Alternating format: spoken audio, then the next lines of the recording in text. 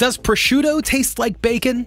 Because if so, I nailed that flavor in this prosciutto beet. Now, prosciutto is essentially like a sliced, cured Italian ham, and it's described to be kind of like sweet, salty. It can be a little smoky, and sometimes it has a little bit of that bacon-like flavor. And I wanted to recreate that. Now, I've had some ideas in the past to do that with beets, but I wanted to use a recipe that I've tried before from Will Horowitz where he made radish prosciutto, and that recipe won a prosciutto competition. Now, my recipe is a little bit different. His takes about a week. Mine is going to take about 2 days. So let's get started. It's really easy. Let me show you how to do it. So the first thing that we're going to want to do is start off with some pretty fat beets.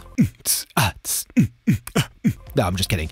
We need some large beets for this, and my grocery store didn't have any large beets, so we ended up with these tiny little things. So all we're gonna do is just clean off the top end of the stem and then the little nub nipply end off the back, and then we're just gonna wash these. I'm not gonna peel the skin off. I'm just gonna wash them under the sink using a spoon to like scrape off the little whiskers. Then we're just gonna toss them into a saucepan with 2 cups of white vinegar, 2 cups of water, half of a cup of kosher salt, about a 1/4 cup of whole black peppercorns cracked. I just used a pestle and mortar. Then we're gonna toss in about a tablespoon of oregano. I'm gonna add a little yeast extract to really up that umami sensation. Then I'm gonna kick the heat on and get that coming up to a boil while I mince up some garlic and shallot and then toss that in. Once it's boiling, throw a cover on and bring it all the way back down to low and just let that sit for about 45 minutes to an hour.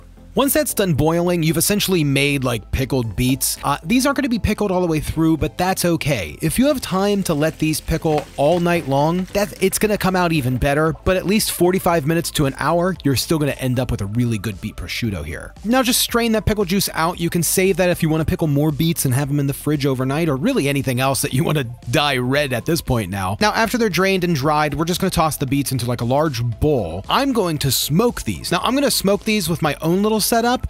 If you have a smoker, you can use that. There's a bunch of different ways to do it. You can look online for some like indoor smoking techniques, which I don't always recommend, but I've done it in the past. But I'm going to use my little Breville smoking gun and a cover, and you can do kind of something similar just by using a bowl and a cover and some of this like little like wood chips here. Now I'm just going to add some smoke to this, and this smoke is generally made for like smoking drinks or adding like a little smoky flavor to small dishes and things like that. I want to kind of smoke this through and through, so we're going to do this over the course of the next hour, and I'm just going to add a few puffs of smoke, filling up the container until it dissipates about 4 or 5 times. Now at this point, we have ourselves a nice pickled, smoky, salty, peppery beet. It's going to be pretty good, but it still is not the right texture, so we need to dehydrate this beet. I'm just going to toss them on the rack, throw them in the toaster oven, and we're going to dehydrate these at 160 degrees for 12 hours, which is plenty of time for today's sponsor. Hey gang, I gotta tell you about this one because my name just changed. You can now call me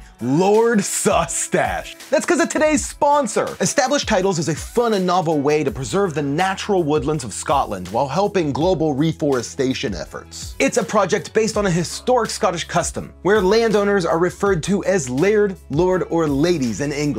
Their title packs give you at least 1 square foot of dedicated land on a private estate in Edelston, Scotland, and an official certificate with a crest. Your certificate features a unique plot number with which you can see the exact location of your land. And the best part is, Established Titles plants a tree with every order. They work with global charities, One Tree Planted and Trees for the Future, to support global reforestation efforts. And I'm telling you one thing for certain, next time I'm buying plane tickets, Lord will be the prefix to my name. Lord Mark Stache on those tickets. And Established Titles told me that the first 200 people purchasing title packs will effectively be right next to my plot, within a 2-minute walking distance. And depending on how many of you want to become lord or lady, we could end up building our own little Saucestache kingdom. That's so cool. So gang, this makes a great gift. I just bought one for my friend and I cannot wait to give it to him. And they also have couple packs with adjoining plots. And Established Titles is running an early Black Friday sale. And if you use code Saucestache, you get an additional 10% off. So head over to establishedtitles.com/Saucestache to get your gifts now. Everyone's gonna love it. It puts a smile on everyone's face. Established Titles, thanks for sponsoring today's video and providing such a cool, personalized, unique, and just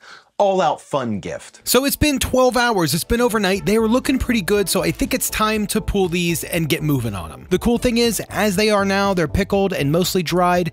In a refrigerator, this should be good for a few weeks. So I just want to slice these up, and I will say, even after this first slice, I was really happy with them. I mean, they came out exactly how I wanted. They're dried all the way through. They have like a really nice consistency to where they feel solid. Like you can slice them incredibly thin. in, which is exactly what I wanted. Now, I was really excited because I haven't been able to find the vegan Babel or Baby Bell cheese in the stores yet, and I just actually came across it, so I thought this would be really good with this prosciutto.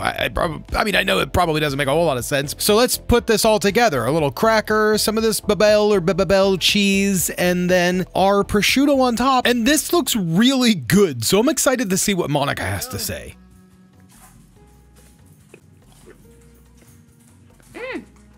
I really like this. This is a really nice treat. I know, right? Mm-hmm. Okay, so what do you think? Like, just that little cracker there. Do you want to try one of these little slices by itself? Sure. Yeah.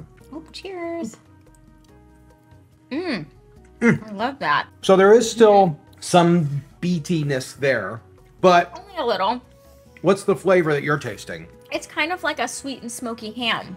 Yeah. Like a smoky ham with a little bit of sweetness, which is where like the beet thing comes from. But I like it because it's kind of got that like, when you eat it with the cheese, it's kind of got that like sweet and cheesy flavor. Like, you know, smoky, cheesy, and sweet flavor. It's perfect, yeah. Yeah, super good. It's salty. There's that like smokiness to it. Like I'd be happy if this was like on like a little charcuterie board, you know? Oh, me too. I love this. I want to keep eating it.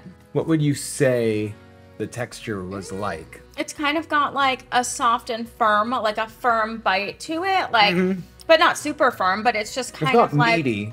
your teeth just go right through it, but it's not like soft or mushy or anything like that. I mean, it does have like a beet, almost like a fruit roll up without it being sticky. Yeah, you know, that's exactly what it is. It's it's the denseness and chew of the fruit roll up without the gumminess. It doesn't gum up at all. It breaks like meat. I mean, I think it's pretty good. I'm good with this. I'm happy with it. Salty, smoky, everything I wanted. Peppery. Yeah. Yep. That's perfect. Boom. Boom. Thanks, baby. You're welcome. Mwah.